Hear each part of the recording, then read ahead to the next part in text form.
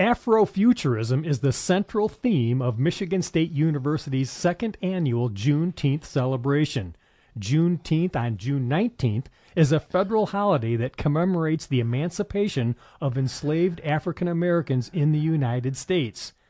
This year's keynote speaker is College of Arts and Letters English professor Julian Chambliss, who has a focus on popular culture, comics, and digital humanities, and his research explores race, identity, and power in urban spaces.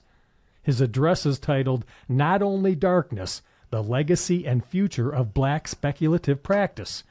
Dr. Chambliss's keynote will focus on Afrofuturism, what it is, and its impact on society today. His keynote will also examine the relationship between Afrofuturism and speculative practice, which refers to the exploration of new ideas and pathways that will ultimately lead to liberation. And it's great to welcome Dr. Chambliss back to MSU Today. Hello, sir. Hello. Thanks for having me back. You know, I touched on it, but describe your background a little bit and your research interests and how you originally got those interests. Yeah, my degree is actually in history. I'm a historian by training. My work at MSU, I was hired here in 2018 as part of the consortium for critical diversity and digital age research, which, goes by CEDAR. And my work is I often just say it's on real and imagined spaces. So sometimes the real spaces are historically black spaces. Sometimes the imaginary spaces are Wakanda, right? Like it's comics, digital humanities. I got involved in Afrofuturism through my work in comics because I write about Black Panther and think about black spaces, and trying to come to terms with the centrality of comics and Afrofuturism has led me to think about it a lot. I curated a show here. I'm also the Val Berriman Curator of History at the MSU Museum, and my recent show was Beyond the Black Panther, ironically, Visions of Afrofuturism in American Comics. And that was really inspired by that original narrative in the original essay, where the man who coined the term Afrofuturism, Mark Derry, said that, it was percolating in black drawn, black created comic books. And I really wanted to explore that idea in the context of contemporary comics. And so that show has been up for a while, and we weathered the COVID challenge. We got a grant from the Michigan Humanities Council to make that show happen. So it exists both virtually and there's a physical element that I think is still up in the museum. So, and I teach a class. I teach an integrated arts and humanities class, what we call IH, a sort of, gen ed class, if you remember in college days, your general education curriculum. I teach one of those classes that's about Afrofuturism. And so, I think about Afrofuturism a lot. I've written about it. I sort of work in it in a way, in the sense that I deal with both speculative and real things in the context of my work, and think about transformation and liberation. So it makes some sense to me. We'll see how people feel at the end. So what is Afrofuturism, and what has been that impact on society that I mentioned in the intro? Well, Afrofuturism is, I describe it as the intersection between speculation and liberation, born of African diasporic experiences, and it often touches on, science, technology, and knowledge production, and how we do that, and what are our aims for that. And ultimately, Afrofuturism is really, rooted in a set of concerns that are connected to the Black experience. It's theorized by people who are concerned with hierarchies and control and oppression, and are looking through ways to create a system that's less hierarchical, less oppressive, more equitable, more safe.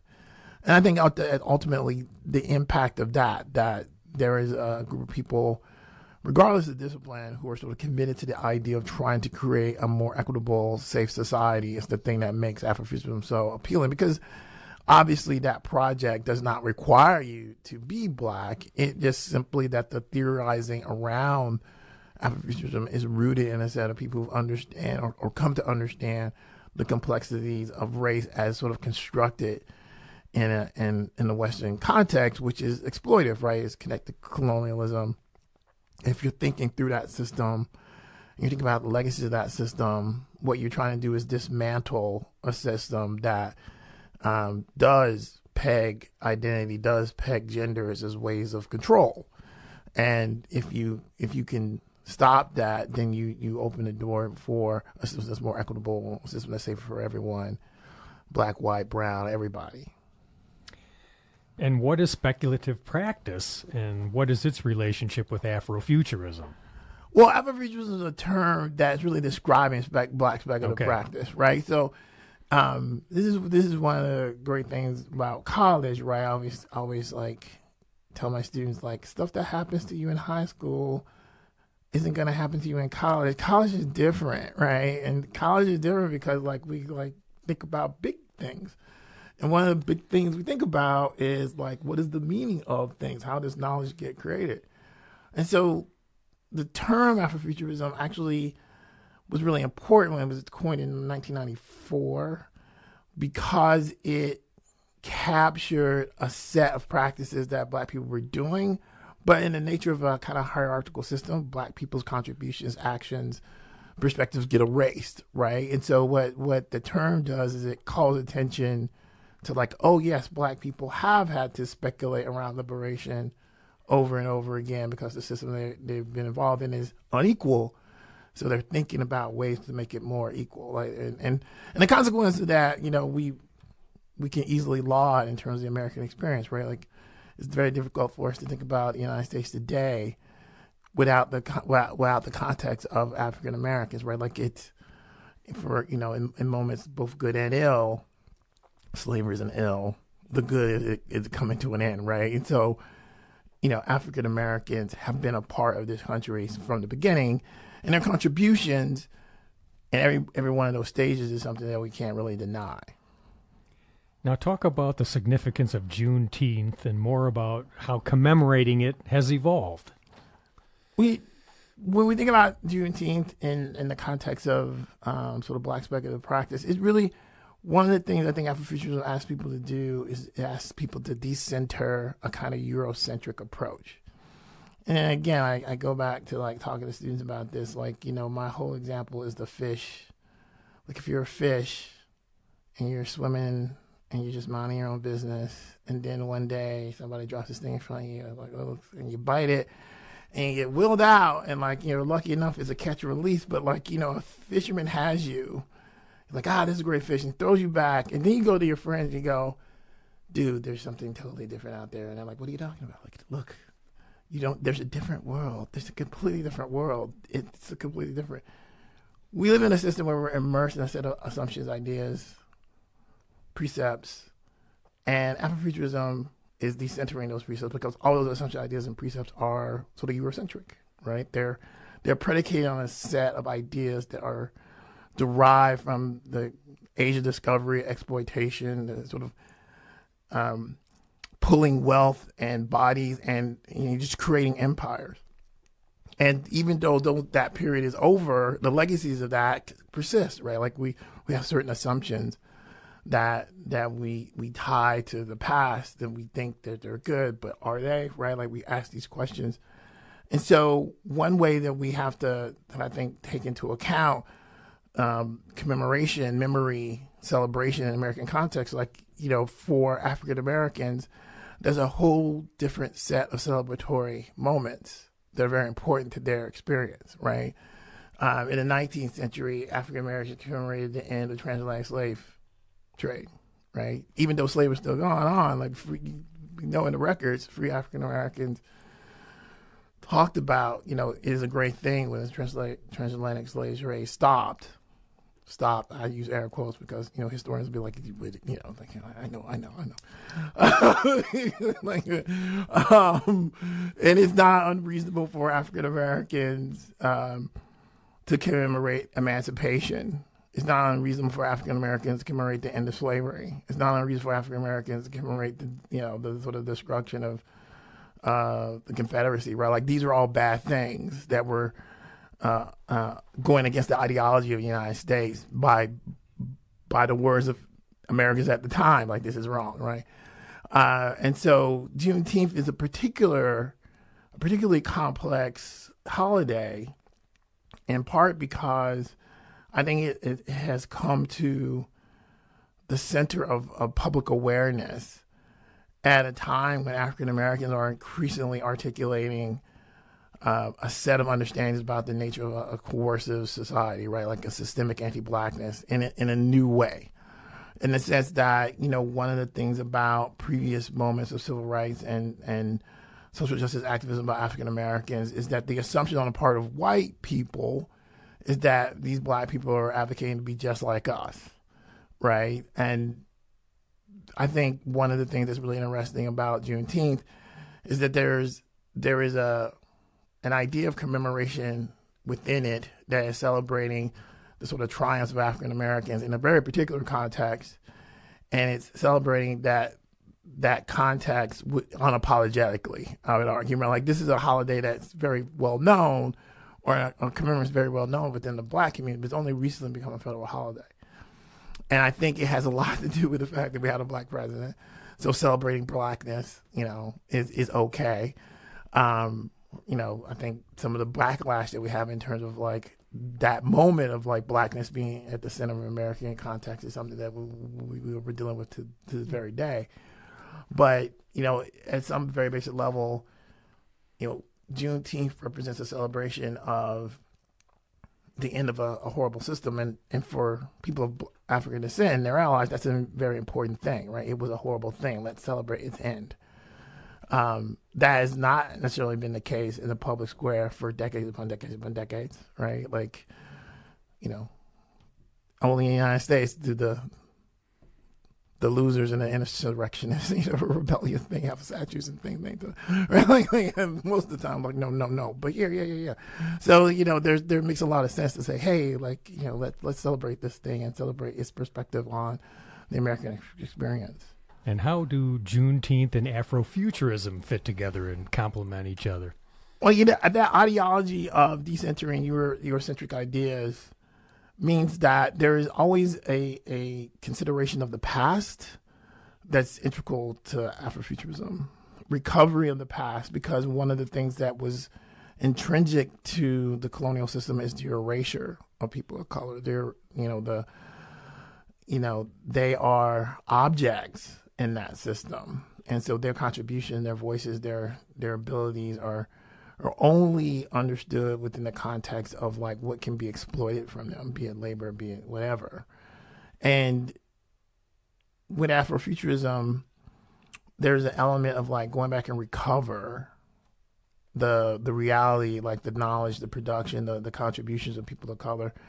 And there's also, as I say, thinking about the shifting the perspective from a kind of Eurocentric one to a more open, diverse one. And so in a more open, diverse society, obviously celebrating a sort of major milestone related to African-American freedom and, of course, its contributions to the broader American context, right? Because, again, one of the benefits of African-American speculation around liberation is like really a more liberal society, a more equal society for everybody. And that is also something that we can all, as Americans, agree on and understand. And what are some key messages you hope to convey in your talk at MSU's Juneteenth celebration? This was it right here. Yeah. I'm going to try to define Afrofuturism, and I'm going to try to be very accurate in terms of dates and things like that, like very historical, but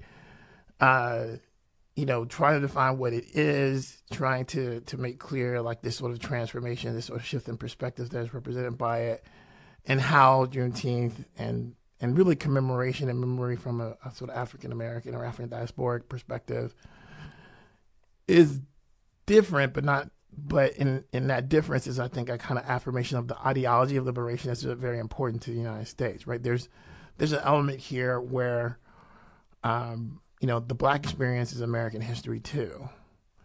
And commemoration around the Black experience is an American commemoration.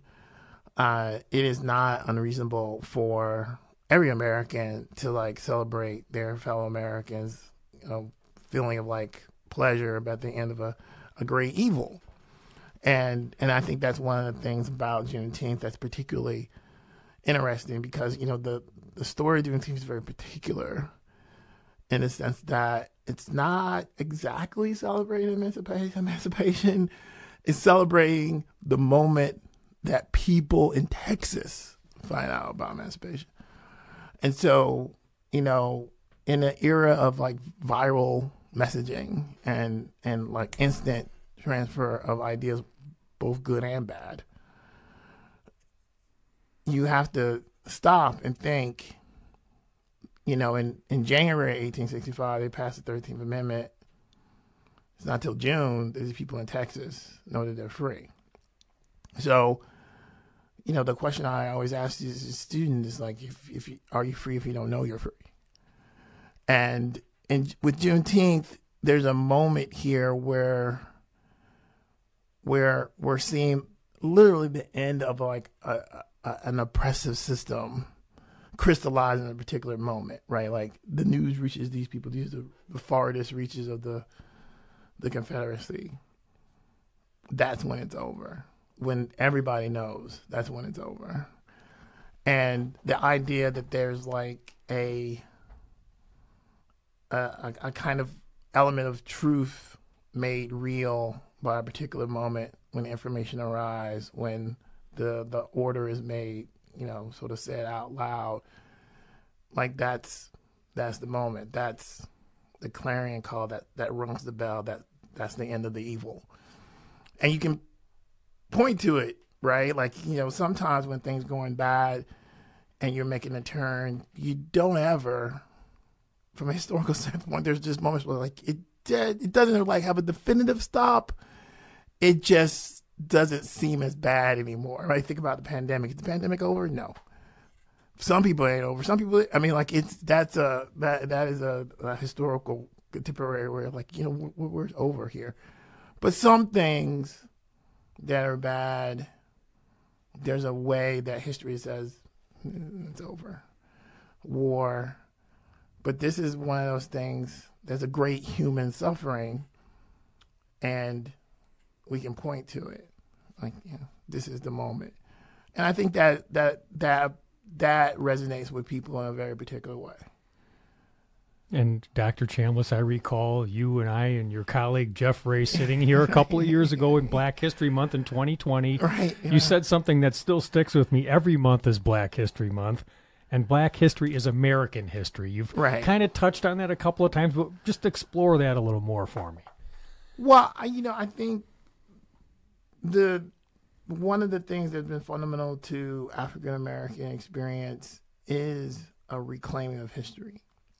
When I teach this course on Afrofuturism, I do spend a lot of time with history, because the justification for Afrofuturism at some level by Mark Derry does touch on history. Like one of the things he says when he's sort of working his way towards identifying this term is that Black people live in a sci-fi nightmare, right? Like they live in a world where impassable force fields of intolerance bar their movement. Technology is brought to bear on them.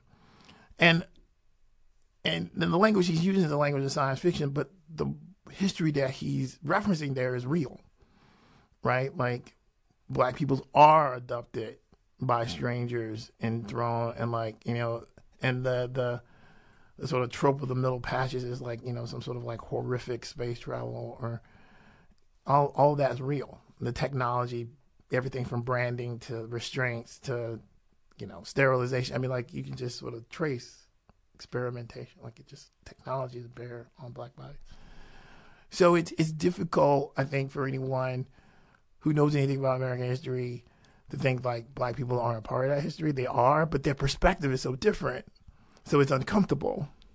So it's easy, I think, in the context of American history narrative, that the way that it's told is told through a lens of like white people feeling better about that history. Whereas Black people don't have that luxury, in part because, as Afrofuturist argued, they live with the legacy of that bad thing all the time. They still have invisible fields of force that bar there. They still see technology, facial recognition technology does not work well on Black faces. We know. People at MSU know. Like it does not work, right? We made this case, and so for us, for scholars, for people who are thinking about the nature of the system, this idea that the American experience has these down points, but also has these high points, right? So it's cyclical. There's a truth that we need to tell. And the reason that truth is important because it leads to reconciliation, right? The American experience is integrated into the Black experience, the Black experience integrated into the American experience. The nature of those integrations, though, when you tell it from the Black perspective, it is this sort of like speculation around liberation.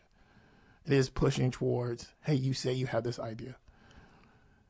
Do you live up to this idea, right? And the consequences of that is that you have a more liberal society, like you have a more open society, you have a society with more freedom because Black people are going like this ain't right.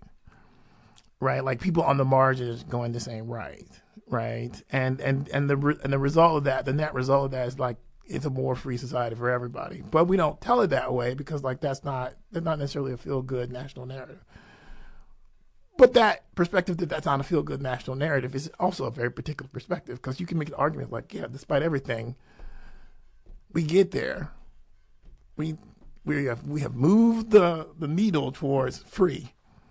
Right, which all the great orators like bending towards freedom all the time, and so the black history is American history is a history that tells of struggle and strife, but that struggle and strife gets you a better world, and I think if we thought about it that way, then we have a better sense of why. Black history or Chicano history or all the histories of the people on the margins matter because those are the people who have to like ideate around what's it mean to be free, right? Because like they're at the bottom, they're on the outside, and it's just like, what does it mean to be free in a system where I know where my lived experiences tells me I'm not free, and that becomes like, the real trauma. And of course it plays itself out every day now.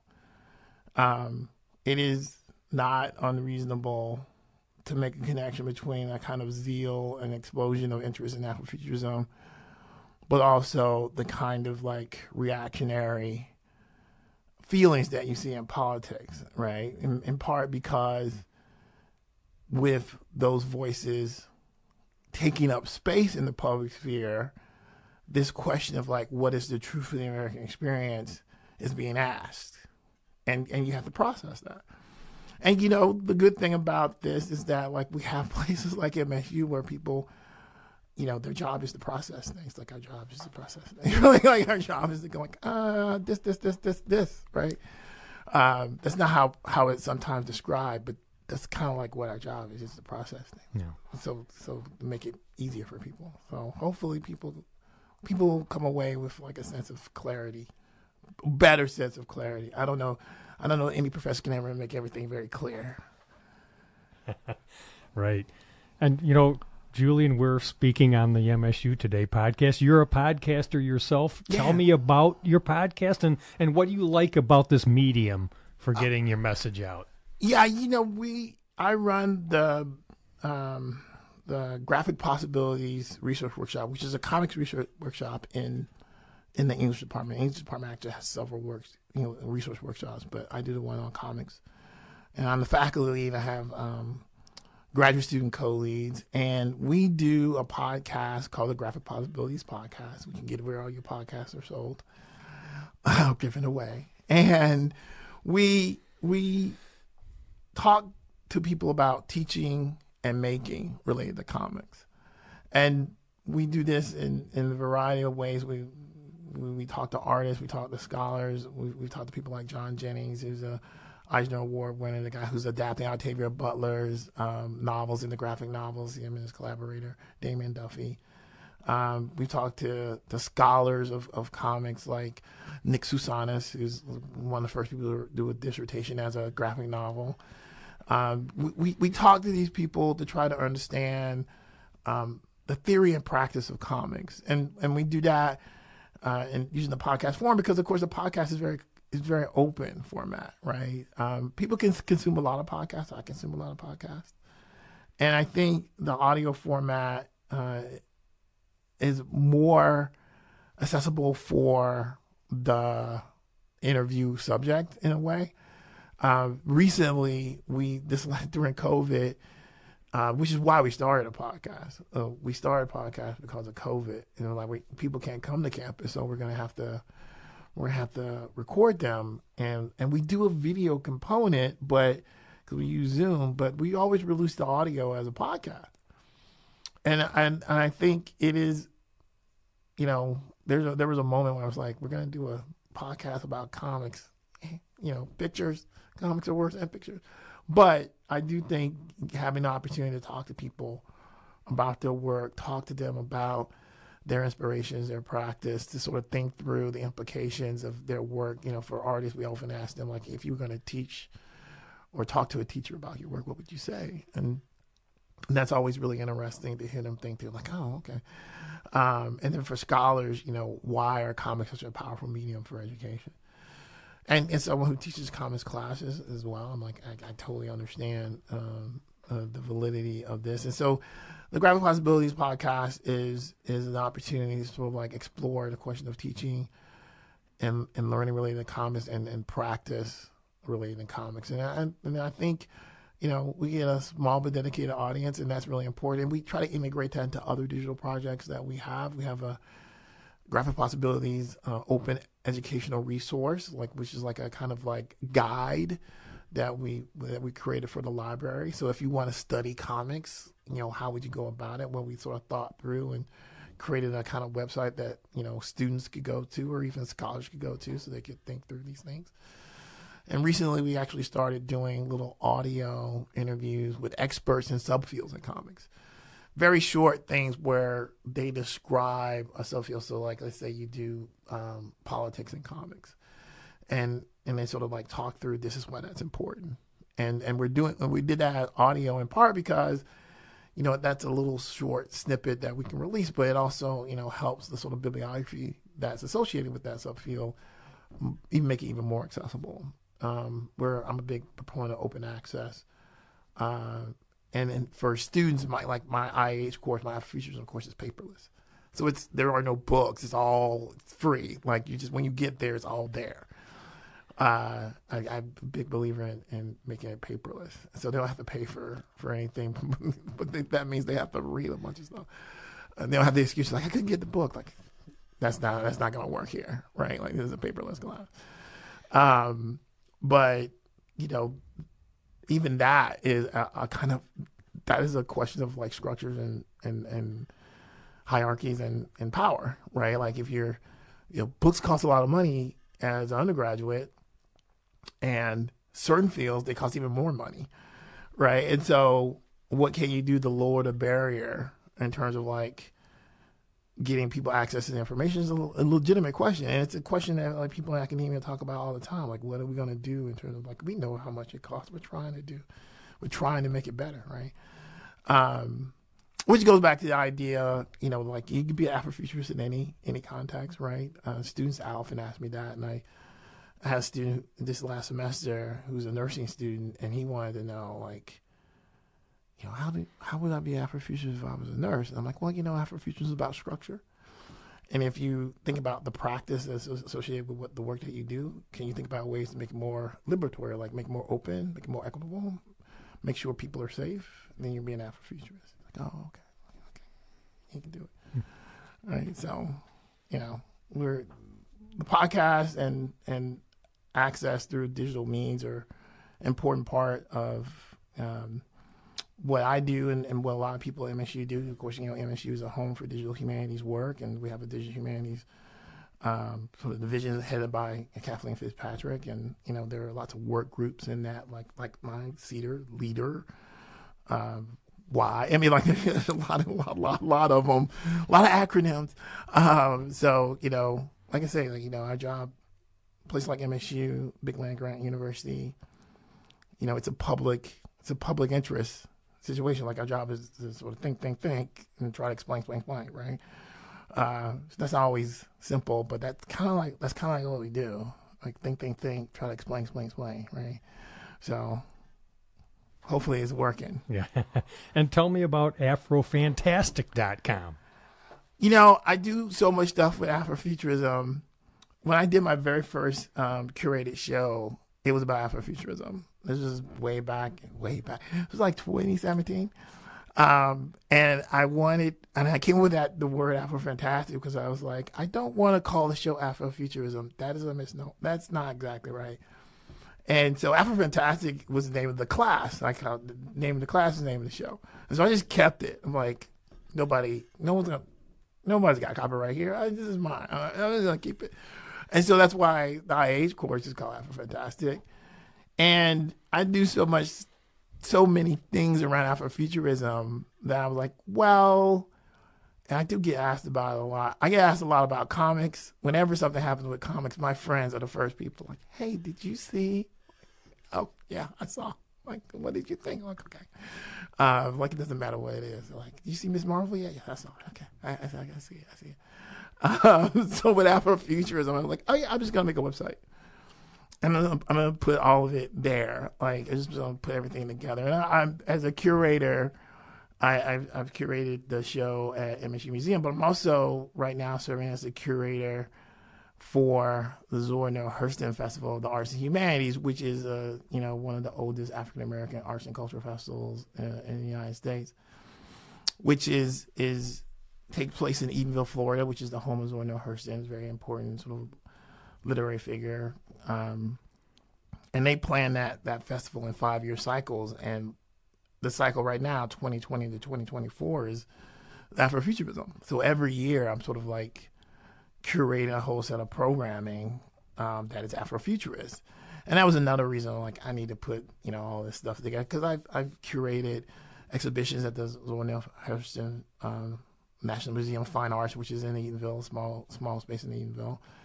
And so I'm just bringing all the sort of Afrofuturist things together on our Afrofantastic. Like I have a newsletter there. Like if you go there, you can sort of sign up for a newsletter, and I sort of talk through different Afrofuturist things. I often use a kind of set of like legacy, science, community, gender, spiritualism, metaphysics as a way to sort of like, really call attention to the broad sort of epistemological landscape around Afrofuturism. And you can always see it, right? Like once you have the framework, you can always see it, is my argument to students. And because my Afrofantastic course is an introduction to Afrofuturism for undergraduates, and I assume they know nothing.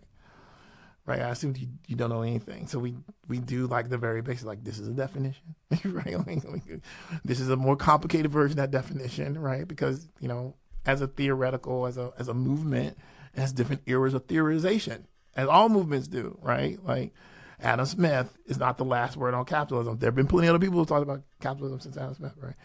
So it's like, okay, like this is the first definition. Here's a person who refines that definition. Here's a person who refines that definition.